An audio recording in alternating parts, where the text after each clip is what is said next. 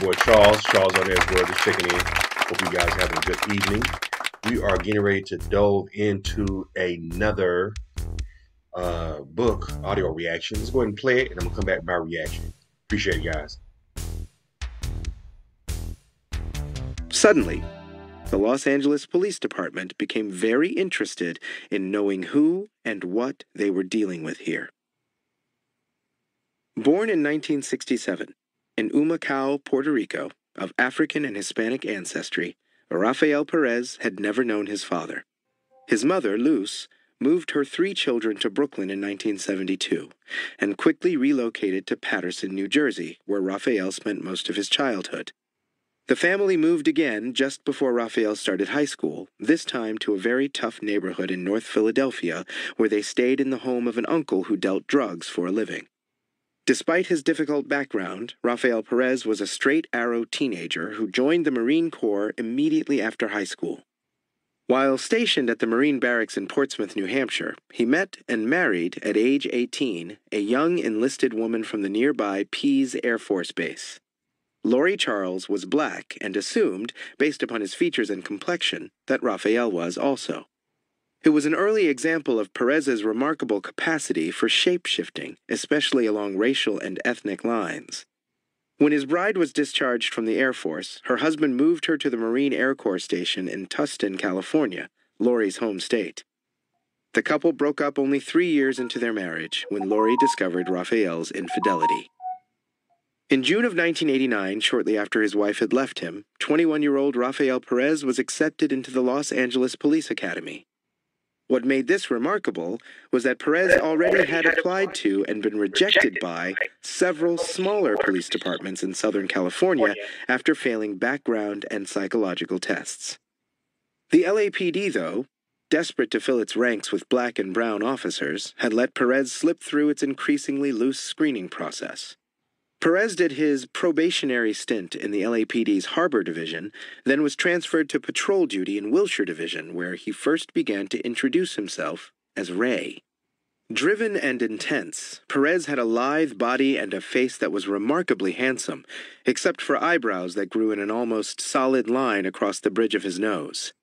He advanced quickly within the LAPD, taking advantage of his fluency in Spanish to win an assignment as an undercover narcotics cop after only a year of patrol duty. The West Bureau Buy team was made up of 8 to 10 younger officers who could convincingly pose as drug buyers in neighborhoods all over the city.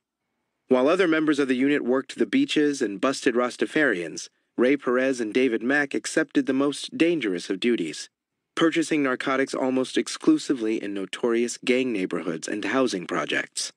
Like most members of the Buy team, Perez loved the work. Just by its nature, there is constant danger, a constant go, go, go, a constant rush, the detective who ran the Buy team, Bobby Lutz, would explain to the Los Angeles Times. Those guys were on the edge all the time. They lap it up. They relish it.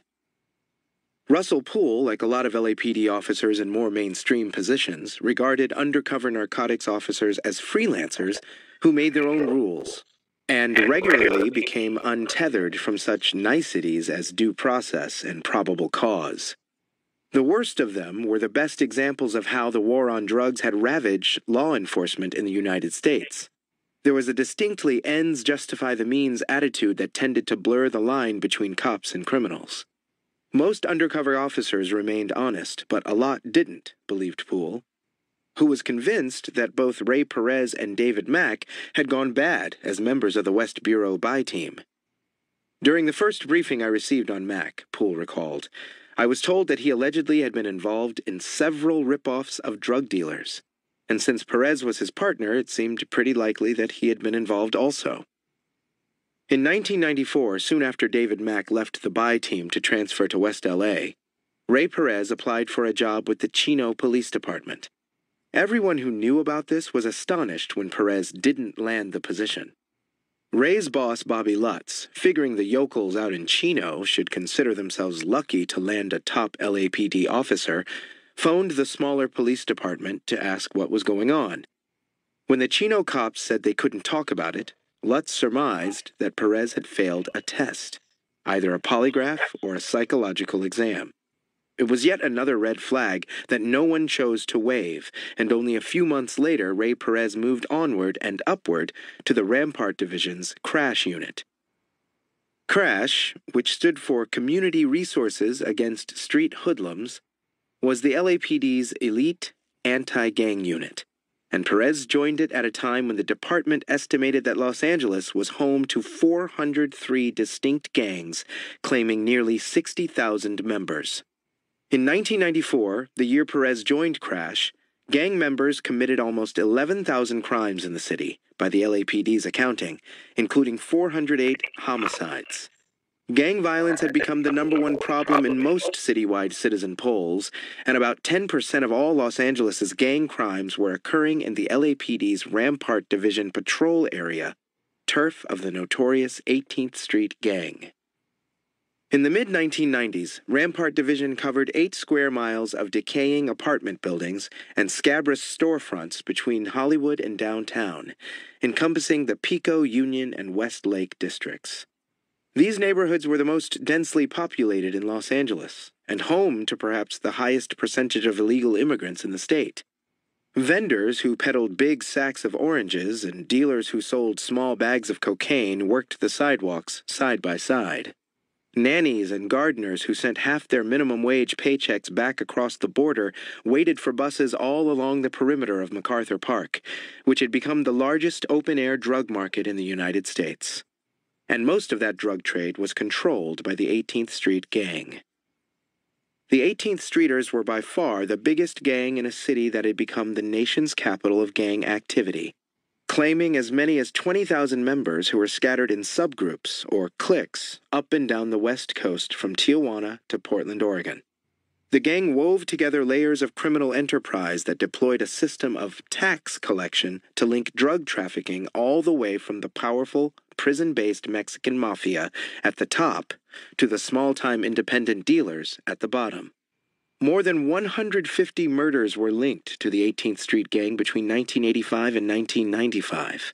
Citizens all across the city, and especially in the neighborhoods most affected, wanted the gang dealt with, and the members of Rampart's Crash Unit were on point in the LAPD's battle against the 18th Streeters, an engagement that would come to a climax in August of 1997, when the Los Angeles City Council won a court injunction against the gang that made it illegal for members to associate.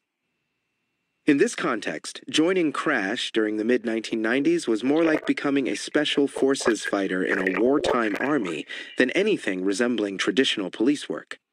Crash unit members were there to take back the streets, and an officer's performance was judged almost exclusively by how many gangsters he could put behind bars. Rampart's Crash team had not only its own logo, the aces and eights of Wild Bill Hickok's Dead Man's Hand, but even its own headquarters in a detective substation a mile from the main division station. "We intimidate those who intimidate others," read the motto above the main entrance. Officers worked mostly at night and without any real supervision. If an officer made arrests that led to convictions, he was doing a good job. If not, he was considered to lack the initiative that anti-gang work required. Ray Perez had been a top producer as an undercover narcotics cop, and he continued to make a high number of arrests when he joined Rampart's Crash Unit. And perhaps no other detective on the LAPD could match his effectiveness as a witness in court. Public Defender Tamar Toyster would recall her feeling of helplessness as she watched Perez testify against her client Javier Ovando in early 1997. Hit that thumbs up button, guys. Thumbs up button. It was a case where Toyster figured that both judge and jury might feel a certain sympathy for her client. Perez and his partner, Nino Durden, had shot Ovando 3 times in the process of arresting him, and the 19-year-old was left paralyzed from the waist down. Ovando had to be wheeled into court on a gurney at his preliminary hearing, and would be confined to a wheelchair for the rest of his life. After Perez described how Ovando, whose gang nickname was Sniper, had attempted to ambush him and his partner with an assault rifle, though, the 18th Streeters' fate was sealed. Perez was unbelievably good on the witness stand, Toyster recalled. He was better than any police officer I've ever cross-examined, smooth, sincere, articulate, with just the right amount of emotion. You couldn't bait him. You couldn't trip him up. You couldn't get him to react. Duly impressed, Judge Stephen Schuliger sentenced Ovando to 23 years in state prison, even more time than the prosecutor had asked for. That was entirely due to how good Perez had been on the stand, Toyster recalled.